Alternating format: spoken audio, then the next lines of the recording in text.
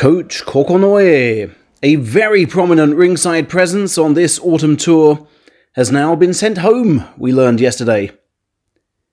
The reason, I'm afraid, was the hospitalization of his 18-year-old charge due to excess and underage drinking. The poor lad involved is said to be Chiyoshishi.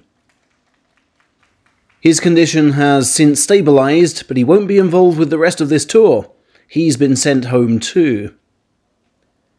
So, they still have this culture of forcing youngsters to drink, tweeted a mystery ex-wrestler from Kasugano stable. Nice, huh? They get angry when you refuse a drink, and get angry when you drink too much. Long-term fans have seized on this point, tweeting, "An 18-year-old wrestler doesn't go drinking alone. Why aren't the guys who forced him to drink being punished?" Senior wrestlers get highly amused by having their juniors drink too much. This is not an uncommon event, and is only talked about openly because of its awful outcome this time. Research is urgently needed into how to curb the excesses of sumo stable behavior. As top-level uni-sumo teams will vow, excess need not be the norm. As for the tour itself then, let's go back to October 17th and another report from Tajimi, where Kirishima went 9-0 against Nishikigi, Hiradoumi, and Gonoyama. "I've only trained with the pushers till now. Time to train with some grapplers, I thought," said the focused second ranker. "Having painfully failed to reach my goal of taking the September title, I want my first cup as an Ozeki next time round." The following day saw the tour move to Otsu in Shiga Prefecture, where reasonably local boy Gonoyama was defeated by Asanoyama. "What's crucial is that I've come this far without injury," he said of the current tour as a whole. "I hope I can get my bout count up as we near the final stages." 9-6 in September means Gonoyama hits a new career high, but he's keeping both feet on the ground, saying, "Fighting Takakeisho head-on last time was a great experience for me, but it showed I've still got work to do." In that same session, did hot prospect Terunofuji force out Kirishima with a firm inside right, before narrowly losing their second feisty encounter. "It may only have been 2 bouts today, but what a chance to train with an Ozeki," said Atami. "As for the tournament coming up, if I aim for 8, I'll end up with 8, so I want to shoot for loads of wins. For now, on this tour, it's great to have fans' eyes trained on me, and it's great to visit places I've never before seen." Back in Tokyo that day, Konishiki guest appeared at Oshima stable to offer some ex-Ozeki advice. Men from 4 stables had gathered there, including Hakuho's Miyagino, from whom Otani and Reiho were singled out for special pep talks, along with Oshiogawa's brightest hope, Kazeke no. "Whether you're huge or whether you're small, you must all have your own individual goals," Konishiki was keen to stress. "If you train with a mind to improve, you'll soon be calling the shots in your tournament bouts. I'll keep supporting you from now on, of course."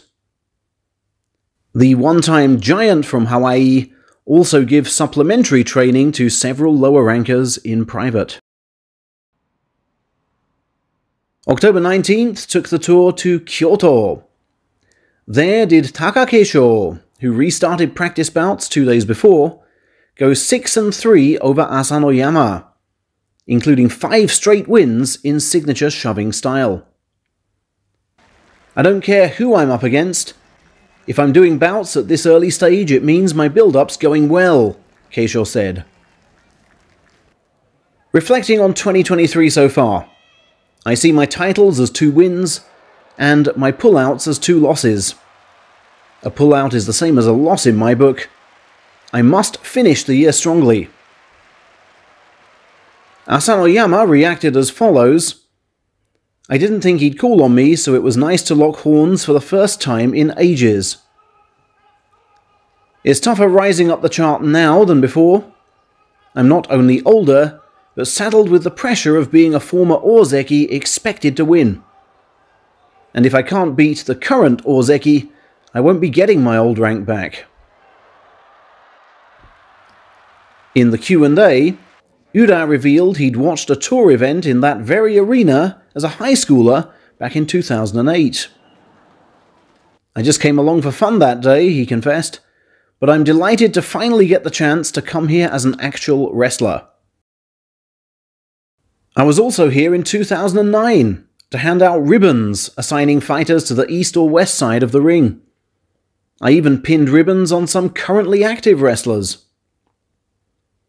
Ura also claimed he's still single, while fellow panelists Hoshou Ryu and local man Chiyo Sakai declined to comment.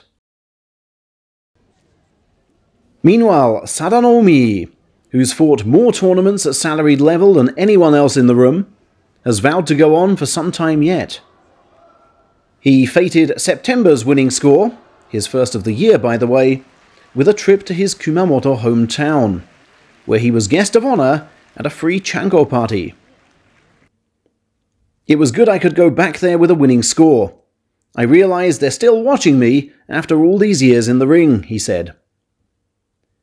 At 36 now, he looks to the top flight's oldest man for sumo inspiration.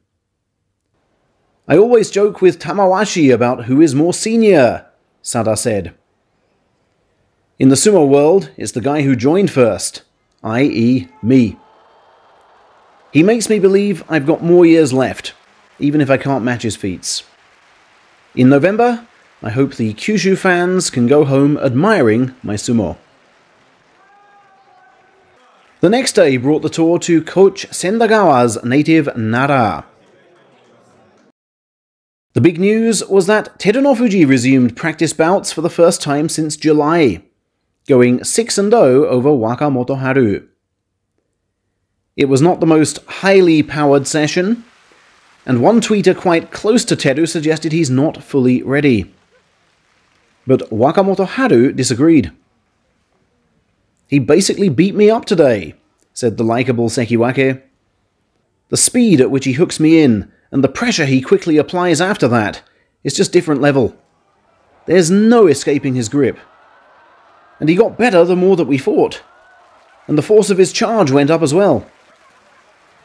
Losing to him is kind of normal, so it's more a question of, what can I learn from losing all these bouts? The Yokozuna also lent his chest to fellow Johoku alumnus Roga, who beat him in 2019, remember? And angrily mocked his lack of stamina. Wakayama was next on the tour's hit list, with ex-Hakuho on tour duty for the very first time, being guided around by coach Iwatomo. Thinking back to his own touring days, the current coach Miyagino pushed to revamp the wrestlers' lunch menus. More regional specialties, and less reliance on quick and easy bento boxes. After polishing off his whitebait-themed meal, Asanoyama was especially pleased. Coach Miyagino really understands the food situation on tour, and it's nice that he thinks a bit about how to improve things for us. I was loving this lunch today, Asanoyama exclaimed.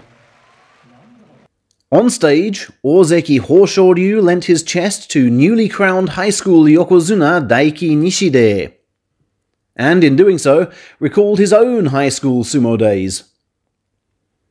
I actually lost the 2017 high school national final to Roga, Hoshou Ryu said. But hey, who's won more cups in pro sumo? I keep reminding Roga of that. In practice bouts, Shoryu went 2-3 in a lively exchange with fellow Ozeki Kirishima. Meanwhile, Takakeisho drew 5-all with whitebait-filled Asanoyama, and Terunofuji thrashed Wakamotoharu again.